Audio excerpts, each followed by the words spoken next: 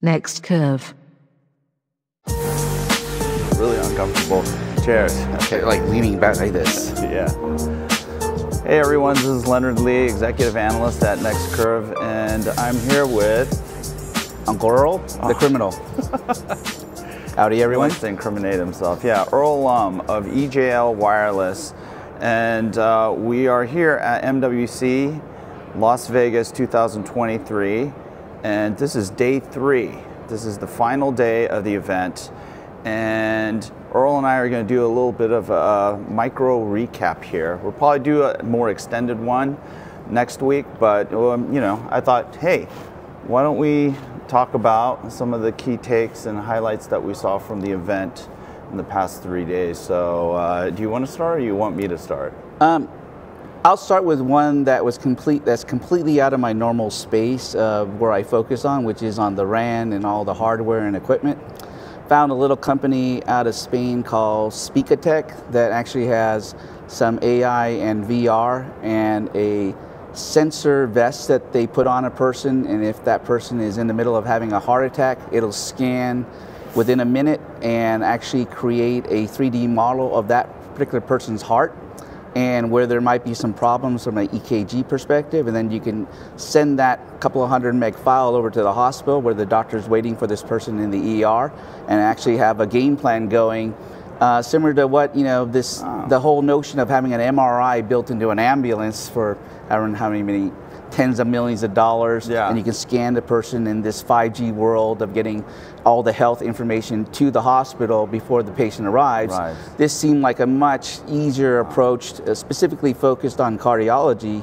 That was really cool. So that was my one little nugget that I found that it was really neat. That's really off script for you. Yes, it is. Okay, so on the RAN side, the stuff that you normally cover. On the stuff that I normally cover. I mean, let's talk about Open RAN, because that, yeah, you know, that's the big question everyone's asking. I think like, the shoe that dropped on Monday prior to the show from Ericsson kind of maybe set the tone for what I was expecting to see here. Yeah. And in talking to a lot of the hardware COT server guys, you know, they're pretty much all doing similar things, none of which, from a wireless perspective, in my mind, is anything that I would want in terms of trying to plummet at a macro cell site. Mm-hmm. But that's kind of besides the point, because it's really about the operator choosing whichever server guys they like, and for whatever reason, and then everyone just says, sure, fine. And it's not really competition at you know, at the Open RAN level. It's competition from the operator already having had a pre-existing relationship with that server company for other things within the network, right?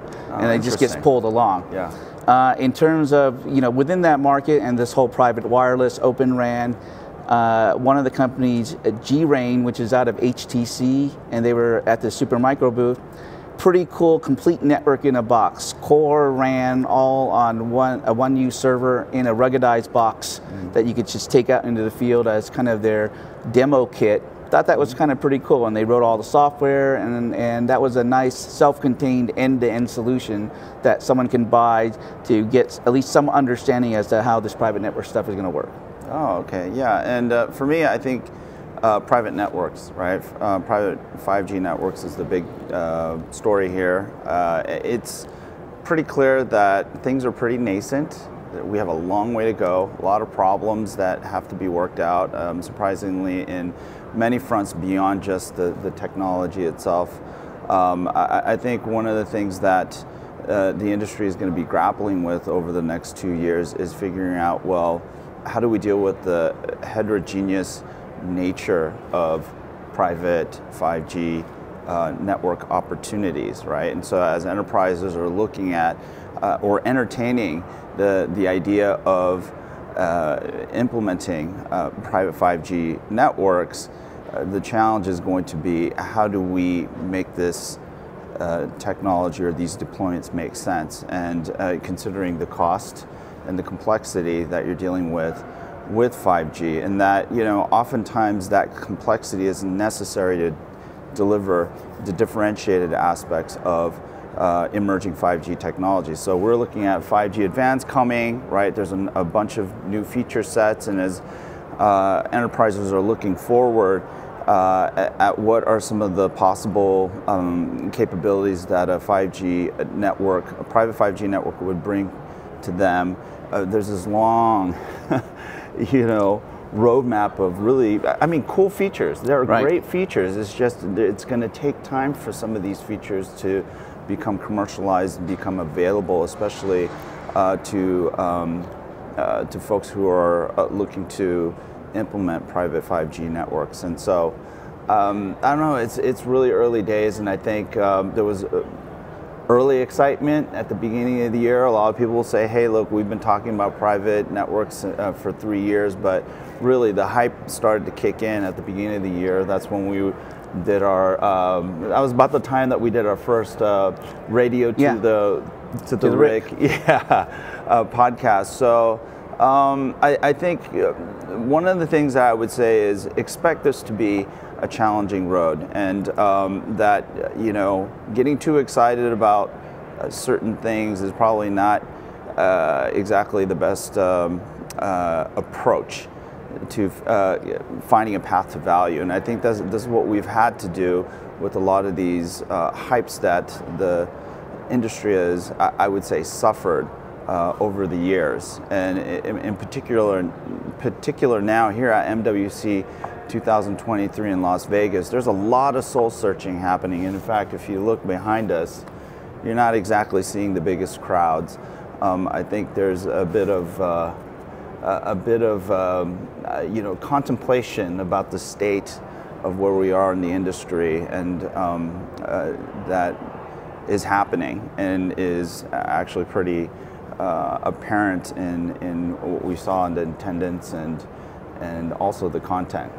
Yeah, I think there was one nugget that I was surprised about in private 5G wireless, and it's not here in the US, and it's looking overseas and looking at what Orange is doing with Casa Systems and their cloud native cores and what they're offering. And I think that template might be one where people here in the US need to look at that, and is that something that can be replicated, and is that the right model going forward? And from my perspective, I think the operator needs to be involved in some way. Yeah.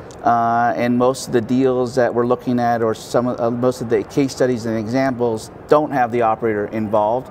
And maybe it's because, okay, there's 4G on CBRS and that's unlicensed, but in anything that's licensed spectrum, if we look into China and some of these other countries, and again, specifically Orange over in France and some of their properties in Europe, I think they have a pretty good template now of how they want to go to market and how they want to do their enterprise offering within the 5 or 6 networks that they have over in Europe, and how they can enable with this cloud native solution from Casa quickly deploy and get the systems and get the software and get everything sliced, updated, and get everything out to the enterprise clients that they're trying to sign up. So that was kind of hopeful from the perspective that that was one interesting template that I don't see here in the United States at this point. Yeah. And maybe that's something that this market needs to look at.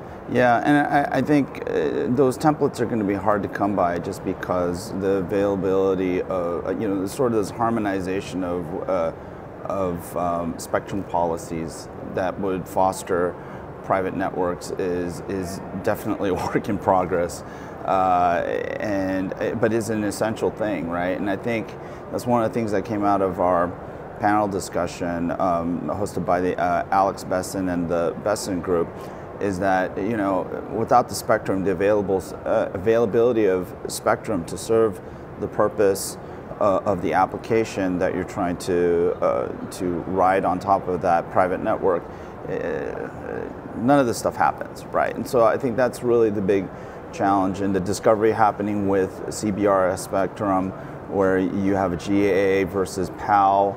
There's a lot of complexity there with the shared versus the PAL licenses, where you have a bit of a higher higher tier of priority in that shared spectrum regime. So there's a lot of things that we have to figure out still. Yeah, I mean, there's again, we have the C-band or S-band spectrum at 3.1 to 3.3 that's supposed to be auctioned by the end of next year.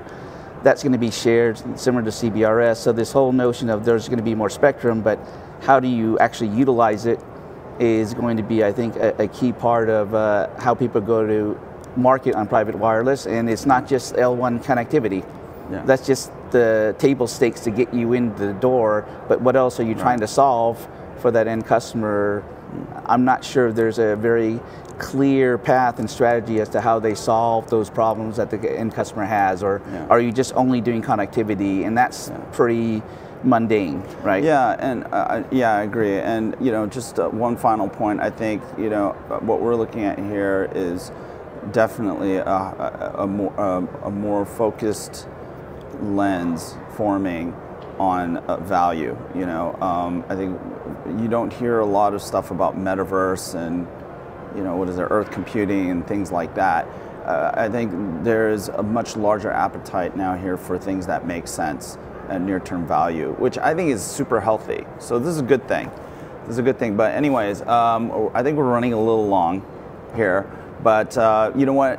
If you want more insights on Mobile World Congress 2023 here in Las Vegas, follow Earl Lum at www.ejlwireless.com, and of course you can follow NextCurve at www.next-curve.com, and subscribe to our YouTube channel, and you'll find the Radio to the RIC Analyst Series podcast there, and make sure to like, subscribe, and all that nice stuff, and we will see you later. Thanks, Leonard.